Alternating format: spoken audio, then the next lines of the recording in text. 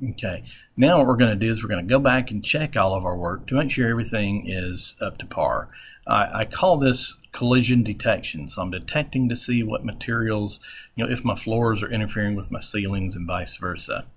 So I'm going to go to, actually I have to create a 3D view, and that's the best view to go into in order to do an inspection like this.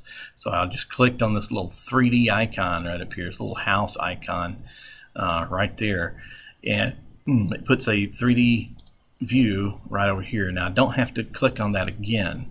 I just go in here and click on this 3D view the next time I want to go to it. I'm also going to look through here and find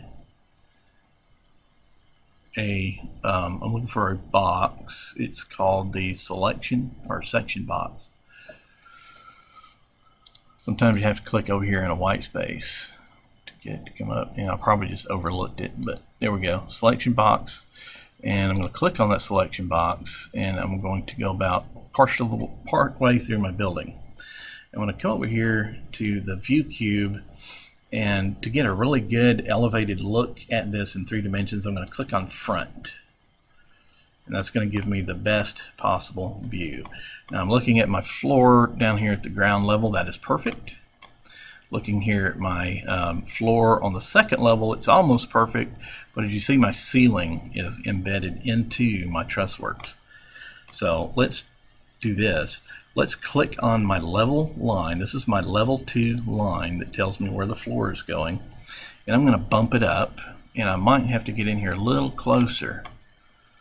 Okay, because I want to bump it up to where the gypsum wallboard will attach. Okay, it'll actually be attached to the bottom of those trusses for of the second floor. Okay, so that's lined up just right. Now I'm going to come over here. I'm going to see how much I moved, and usually it's always about the same. So 9 foot 1 3/8 inch. So I'll go here and add 1 3/8 of an inch. 1 space 3, 8. Enter. Okay, so now I still have that 8 foot clearance. Since I moved my floor up, I still need to maintain that 8 foot clearance for the ceiling. So all that's taken care of. Everything is hunky-dory. Everything is nearly perfect. I don't see how anyone could ever complain.